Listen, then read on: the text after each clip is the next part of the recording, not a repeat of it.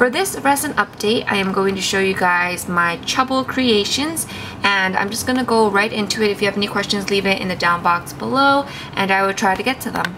So with the help of some of you guys on Instagram, and it's funny because at the same time that I was getting suggestions on Instagram, I also thought of the name Chubble, and the way that I thought of it was they're chubby bubble or orb-like animals, and someone else, I'm going to put the name on the screen, also suggested Chubble, and Lily liked it as well, so I decided that it would be the official name for these cute little characters. Now I'm still looking for individual names for each of these, but I just wanted to show you guys very quickly some of these pieces.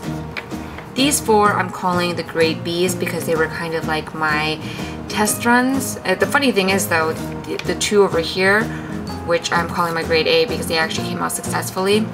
This was my first batch and then this was my second, and I noticed different things happening to my resin, so I can talk about that a little later, but I wanted to show you the details of each of these. For the grade B's, all of them actually sold, so thank you so much for everyone who purchased. And the reason why they're grade B is because I haven't really perfected using a sphere mold. This is kind of like the first time I'm using a spherical mold, and so there are some little bubbles everywhere. But overall there's not that many bubbles. It's just usually towards like where the details are, so like the mouth area and the ears. But I'm working on it. And then I have this blue seal, and again the issue was just tiny little bubbles like the one near the eye, so I wouldn't sell this for full price. I would sell this as grade B, or you know, not as good.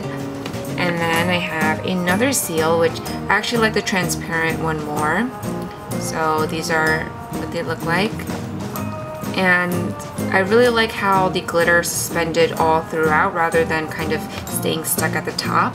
So if you can see this one, a lot of the glitter kind of ended up towards the top, but there's still some suspension in the middle. But this one I feel like it's more spread out throughout. And then last but not least for the grade B is this bear, and each of these, as you can see, I added my own little touch to it, which are hearts near the ear. And this one is actually not too bad, but I just didn't know why I had a white bear. I feel like I could do this better, so that's why these were in grade B, and they all sold. So thank you to everyone who purchased these. Now for the grade A, I have these.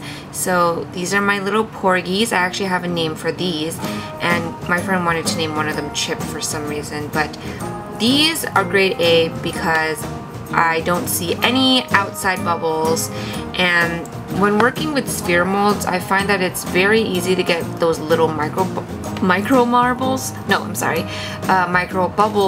inside the resin, which are very, very difficult to pop. But I think it doesn't show very much in sphere molds, at least for me, especially when you add glitter. So I think it's okay, and I really like how it turned out. You can see it's really, really iridescent and pretty. And then this one is a white one. Still has glitter though, so really like how that turned out. And the reason why there's blue patches here is because I added blue cellophane to this one, and to this one right here. You'll see some of the blue. So this is a very unique little piggy, and I really like how the glitter shows up in the white. So yeah, I like both of these a lot. And these two are actually still on my Etsy. Now the last things I'm going to show you are just plain pieces that I didn't even end up painting because of the excessive bubbles. So with this piece, I really like the color. I liked how the glitter showed up, but there's like a giant bubble near the schnauzer, and there's bubbles on the hands, and it's just not even grade B worthy in my opinion. So this is like maybe a little paperweight now. And then this one, I'll explain a little bit. So I found that the less resin I mix together, the more time I have to pour them into the molds.